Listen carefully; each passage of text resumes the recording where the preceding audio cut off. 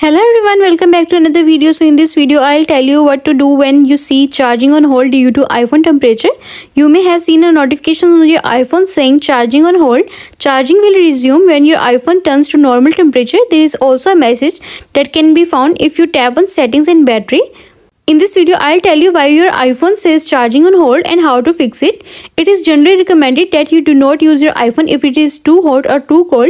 If you use your iPhone when the temperature are too hot or cold, charging on hold notification will appear. Essentially, the notification states that charging will resume when the iPhone returns to its normal temperature. If you see this message, rest assured that is normal and your iPhone is working to protect your battery from damage and prolong its life, and not same bugs to sign that your iPhone is damaged. If you are in a rush, there are few things you can do. Bring your iPhone's temperature to the normal levels and get it charging again. Here is what you should do.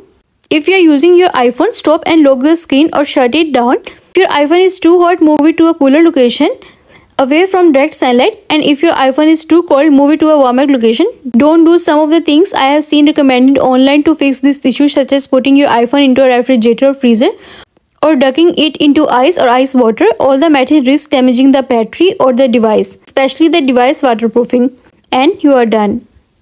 I hope this video will understand you what to do when you see charging on hold due to iPhone's temperature. And also let us know in the comments below if you have any questions. Thanks for watching. See you in the next video.